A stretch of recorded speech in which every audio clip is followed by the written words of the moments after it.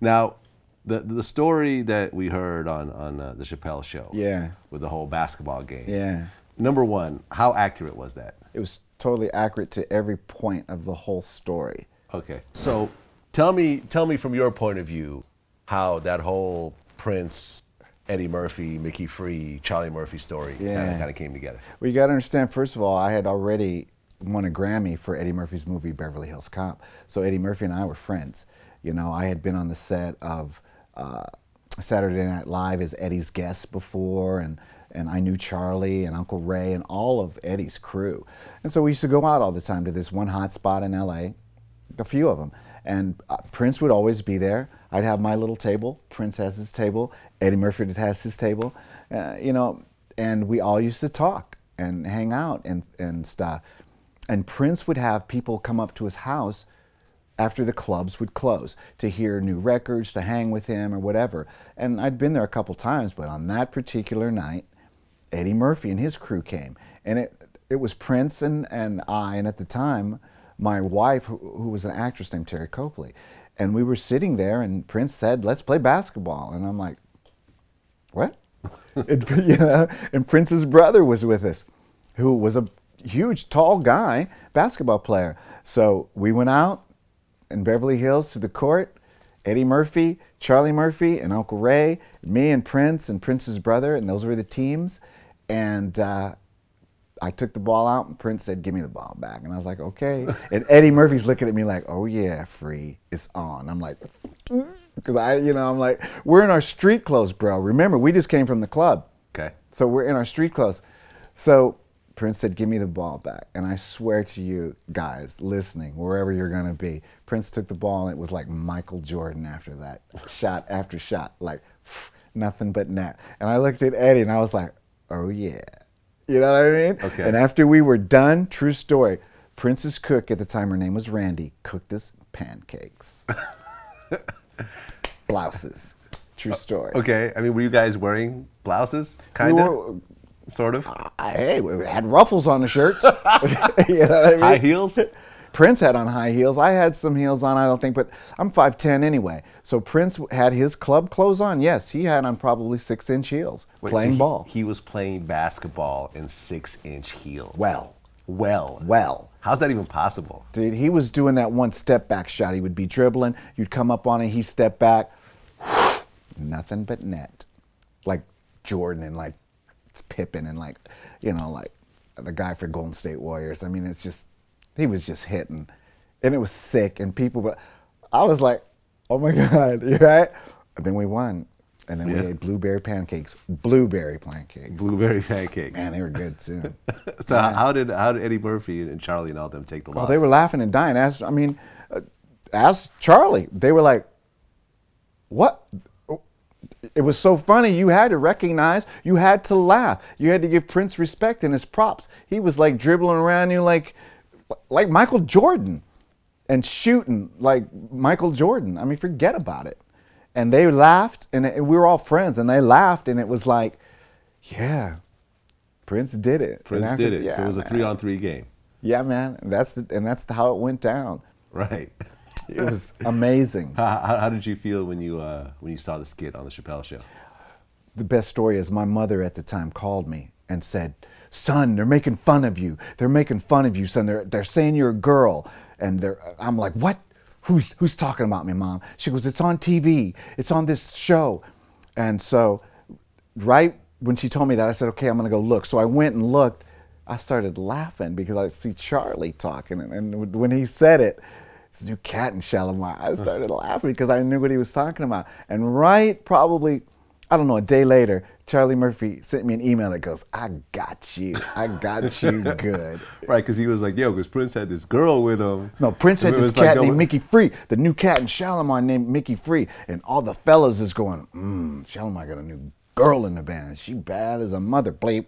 And then Charlie said, "And Mickey Free is not a girl." You know, that's how it started, you know. It's a dude. That's but, Mickey you know, Free. it's a dude. But, you know, in those days, I was really getting, people thought I was a girl sometimes, you know, the way we dressed. And, you know, I wore a lot more eyeliner then, brother, you know, and, and yeah, and it was funny. I mean, when you look at for example, hip hop today. Yeah. And you see artists like Young Thug. You know who that is? Of course. And he wears dresses. He says he wears girls' clothes and stuff like that. And I think in an interview he said like I'm on my Prince thing. Yeah. But when you see artists who are androgynous these days, what's your take on it? It's part of the music business. It's part of your creative essence. It's part of you getting attention. It's just the music business.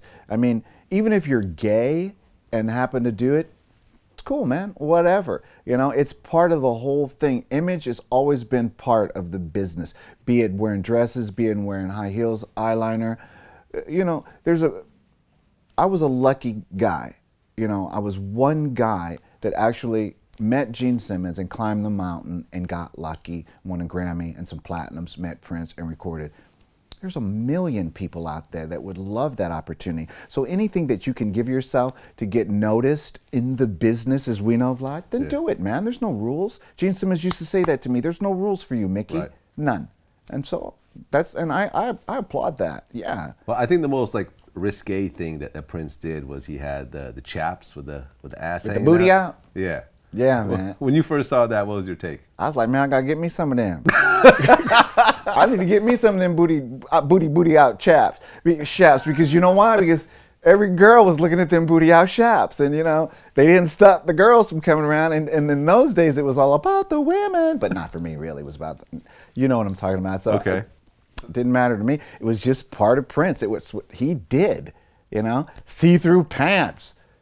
I mean, everything, bro. He did it all, you know? Sure. So did you get some booty chaps yourself? No comment, Vlad.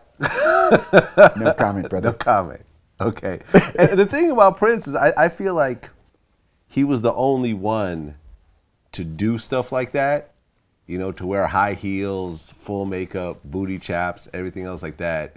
And yet he had the baddest girls. His sexuality was never really questioned. Yeah. You know what I'm saying? Yeah, of like, course. there's a lot of other people who, you know, like Young Thug, Yeah, people always yeah. call him gay and Yeah, this, that, and yeah. the third. But like Prince never really got that. But why do you think that is? I think it was timing, number one, and he's masculine. He doesn't act feminine. If you know him, if you look at his videos, oh, he's a man, you know? And he portrayed that. His essence was, you know, I'm beautiful, but watch your girlfriend over there, you know, because I'm not looking at you. I'm looking at your girlfriend. And his girlfriends were looking at Prince, you know, and I come from that space as well. I mean, I've heard rumors that even about me that people thought I was gay, but as you know, talking to me, you can tell that I'm not. You know what I mean? And Sure. show business. Right. Yeah, man. Now, do you know anything about the feuds that Prince allegedly had with like Rick James, Michael Jackson, that type of thing? I've heard those rumors. But you never actually Never experienced it. firsthand, you know. Okay. You know, I don't, and as you know or may not know, I don't answer on stuff that I don't know anything about. Fair enough. Yeah, man. Okay, so you never managed to get into Maserati. I did not. Yeah. You know, into Prince's group. Yeah. So how did the relationship sort of progress after that with you guys? It kind of, you know, fell kind of level after that. Prince went on to do great things, and I went on to do more Shalimar stuff. Then I got out of Shalimar, and I did what I really wanted to do, which was be a rock and roll blues musician. You know, moving forward, signing to Interscope Records, you know, then, you know, embracing my Native American heritage side, mixed blood Native American, from the movie Dances with Wolves, you know, thus, you know, doing flute CDs and stuff like that. And, you know, I didn't see Prince for a long time after that. You know? Really? And we went on to do our things. Like, when was the last time you saw him? Years. I mean, maybe 10, 15 years. 10, 15 years. Yeah. How did you feel when you heard the news about I was brokenhearted, you know. As you know, you got that press release from me, and I was devastated, like the world, no doubt, you know. And he was a great talent. He was a great human being, you know. And his humor, man, people, if you only knew his humor, he was so funny, so giving, so sweet. He was really a beautiful person. Yeah. I was recording my new flute CD for my label, Mysterium Records, you know, doing my thing, and I had a song called Lavender Touch that I wrote 2006. And I was recording that song, and my phone was blowing up, dude, in the studio. Prince is dead. And I'm like, what? You know, the internet, Vlad. Yeah. So I'm like, right. He's not dead. I found out it was true. I was so brokenhearted that, you know, I changed the name of the song to Lavender Kiss in honor of Prince, you know. And lavender, as we know, is just another shade of purple. So Yeah. Yeah, I was devastated. You know, recently, Sinead O'Connor accused Arsenio Hall of being Prince's drug supplier, and I guess Arsenio suing her and so forth. Right. Like, what's your take on all that? It's back to that opinion, and everybody's got one. And when someone's gone, you can say anything about that person or persons that you want. I have no knowledge of it. I did the Arsenio Hall show with Shalimar. Arsenio and I were friends in the Eddie Murphy days. I never saw it. I know nothing about it. I could really care less. Was there a lot of drug use during that time? Because the 80s were pretty popping when it came to drugs. 80s were totally wild, but did I see anything? Nah. And I wasn't looking. I could care less. I was doing my own thing, and you know, I'm one of those guys that my business is mine. That's just the way I am. If it was happening, I didn't see it. I could never comment on it, and that's the way I roll. Gotcha. Yeah, man. Now you were, I guess, allegedly in a group with Lenny Kravitz at one point? No. No, that's not true? No. Okay. I mean, you know, I was never in a group with Lenny. The funny thing about it is when you're a mixed blood Native American or black or mulatto or anything, everybody puts you in one bowl and tries to mix you all together to somewhat put you all like linked. And no, my connection with Lenny Kravitz is Cindy Blackman Santana, Carlos's wife, who used to play and still does sometimes with Lenny Kravitz. She is the drummer for Lenny Kravitz, who's now playing with Santana. That's all. That's my really link to Lenny. So what are you working on these days? Oh, dude, I'm doing right now, of course, my blues project, my American Horse project, my rock and roll band with Steve Ferroni from Tom Petty's band and David Santos. But my baby right now, I've decided to move back into Native American flute playing, which I do, and I'm doing your flute right there. Yeah, man, I wanted to bring this and honor you, actually, Vlad. Okay. And I'm doing for Mysterium Records a healing therapy flute record, a new age sort of a thing, and on it is Native American flute. But well, I do an honor song when I meet people that I want to do, and I want to play this for you, and it's an honor song, and it's for you. I'm honored. Thank you. You're welcome. The thing about it is when I meet someone, it's just playing, and it's never written.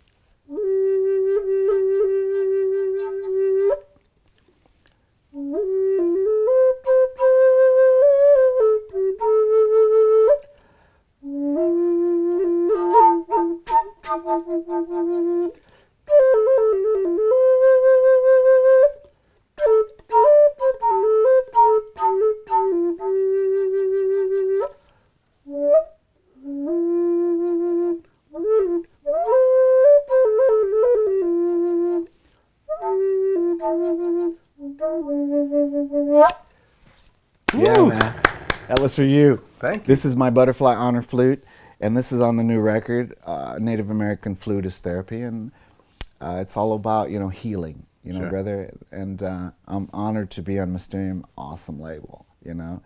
Now you're half Native American? Yeah, I'm mixed blood Comanche Native and Cherokee and Comanche and mulatto. So I've got everything going on, man. Sure. So, yeah.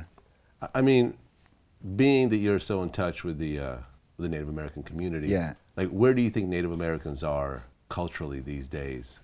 You know, in terms of the U.S. You know what I mean? It's been such a terrible history. Yeah. And, you know what I mean? I've studied Native American reservations and how they're the poorest places in the country, and how there's so much alcoholism and despair and so forth. Like, you know, where do you think the Native American community is right now? Well, I mean, people don't understand that there's 500 nations. Right. That means 500 different Native American nations. I feel, and this is my opinion still, that most natives are still struggling for that one spot to get comfortable, to push forward after being oppressed for so long, and you know, it's passed down from even generation to generation in reservation and tribal generations too. So the skins we call each other are just trying to fit in the world as human beings and to do the right thing and be recognized that way. Most people think that Native Americans as sovereign nations, when you get a casino, you're rich and life is great for you. That's not really what happens, man. Not all Native Americans have a casino, number one. And sometimes tribes get money and the money doesn't flow downward. And you know, and people are left still the way they were. Right. It's an ongoing issue, and hopefully that humanity will see that the Native American people are the first people of the land, and they need your help, we need your help, and we want to be part of America, because this is our America as well as it is yours. That's how it works. How do you feel about the Washington Redskins, the Atlanta Braves? Yeah. I think the Seminoles. Right. And so forth. Like it's, you know, you don't really see other races being put on on display like that. I mean, I guess you have the Fighting Irish, but it's not not really the same. Well, I mean, you know, again, we're talking about opinions. My opinion. It's a double-edged sword. Are they honoring us? Power, Redskins, yeah. That's power, bro, they're talking about right there. Redskins, all that stuff.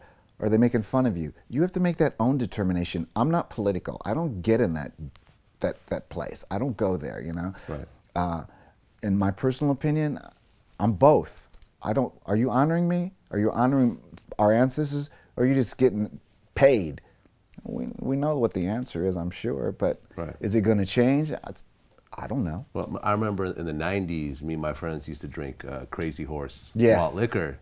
And that right there, I know a lot of people, a lot of Native Americans were upset about because of the alcoholism and the community, and you're making a malt liquor. Yes, and you know what? And that's, to me, is as you said, I mean, Crazy Horse was a Native American hero, as we know. Right. It's a sacred entity that way, and I thought that was disrespectful, putting on a bottle of liquor. I mean, yeah, like making Abraham Lincoln bullets or something. Right. Like, you know, it's one of those things where it's like, come on, like, come on. I mean, you know, enough is enough. I mean, that, you know, that was wrong. I feel too. You know, I mean, you can only go so far with abuse and capitalism, as we know. You know, give me a break on some of that and stuff. I don't think that Native Americans were involved in that project. Of course not. I mean, why would the Lakota people who Crazy Horse was from put him on a beer bottle or can? Yeah. It doesn't make, you know, it's disrespectful. Pretty bad. Yeah, man. All right. I think we're good. Micki. Yeah. I just want to say one more thing. I'm happy to be here, no doubt. And I want to just feature my necklace that we made for this interview for Prince. Dope. You know, I just love it. It's dope. This is with the Lavender Kiss. This is going to be part of, you know, my whole homage to my friend. You know, Jerome Jewelers made this for me, the guys that make all my turquoise. And turquoise to us, the blue stone, we call it, prolongs life, you know? I just wanted to say that to you, and thank you for having me, man. It's been my pleasure, and hopefully I can do it again, Vlad. I'm a fan of Drake. I'm a fan of the idea of Drake, so no disrespect against Drake. What do you mean by the idea of Drake? What does that mean? Meaning that if he has a ghostwriter, he's an idea. He's not, meaning that it's a perception created that he's not really writing the lyrics, and it's just like here, let's make this in the factory and put it out. I'm just on top of my game right now, Vlad, and I'm just getting blessed. I'm booked 4 or 5 times a week, 60, 75K a show, man. I'm winning right now, man, and I'm just steady trying to increase my hustle.